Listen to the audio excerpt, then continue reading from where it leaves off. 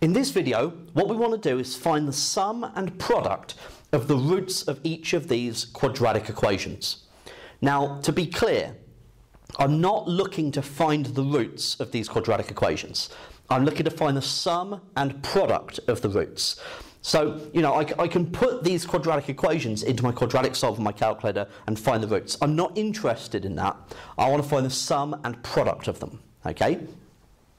Now, if you think back to the previous video, okay, what you could say is that if let's say you've got your quadratic equation.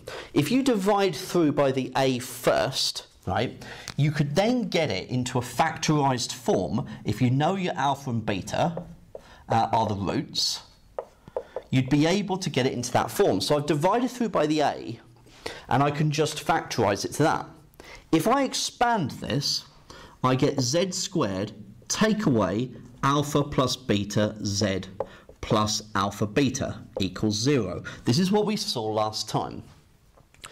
But the thing is, right, this is what makes this process very straightforward and easy, right, and you can overcomplicate it if you're not careful, is if you just divide through by the coefficient of the z squared first and make sure you've got one lot of z squared, then you can read off directly the alpha plus beta and the alpha beta.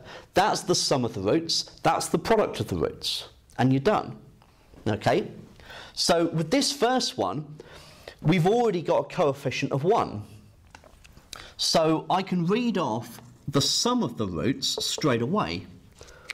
Now look at this minus sign. Okay? So you've got minus alpha plus beta times z.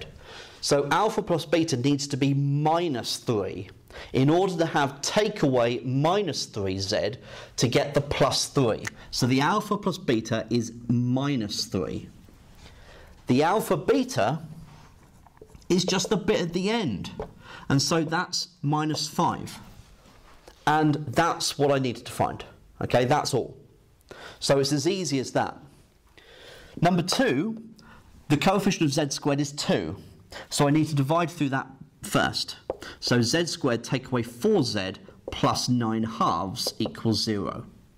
Once I'm at that stage, I can write down the sum of the roots, which has to be 4. Remember, it's take away, so 4z. Take away 4z. So that's got to be 4. And the alpha beta is the bit on the end, which is the 9 halves. Okay? Right, this one, I need to divide through by 5 first. So z squared take away 6/5 equals 0. So the sum of the roots, well, the coefficient of z here is 0. So alpha plus beta must be 0.